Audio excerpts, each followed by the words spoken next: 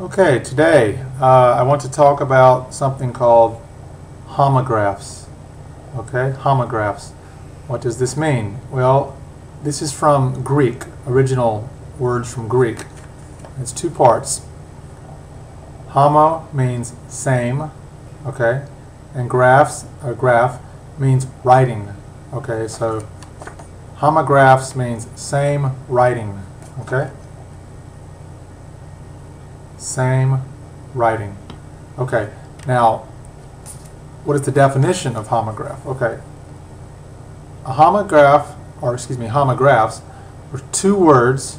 Okay, they have the same spelling. Okay, so they look the same when you see them in writing or on paper, but, and this is important, but they have different pronunciations and different meanings. Okay, that's very important. Different pronunciations, different meanings, okay, but they look the same. Okay, an example, right? This musical instrument, right? Violin, piano, bass, guitar, right? The pronunciation, bass, bass.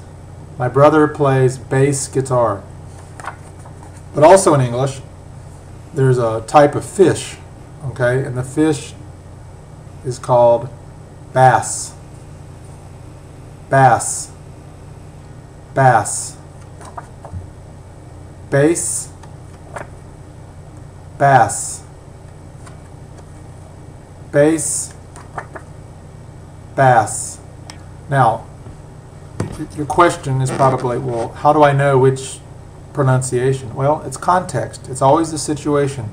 For example, my brother is a musician.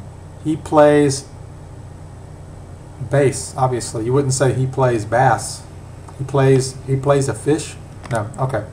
Or last weekend I went to the mountains, I went camping, and I went to the river, and I was fishing, and I caught a bass. I caught a bass in the river. I caught a bass in the river? No. I caught a bass in the river. Okay, now I'm going to make one more video about homographs, and I'll have 10 practice sentences for you to practice your pronunciation. It's a very good exercise to make sure you could do the pronounce the two different words properly.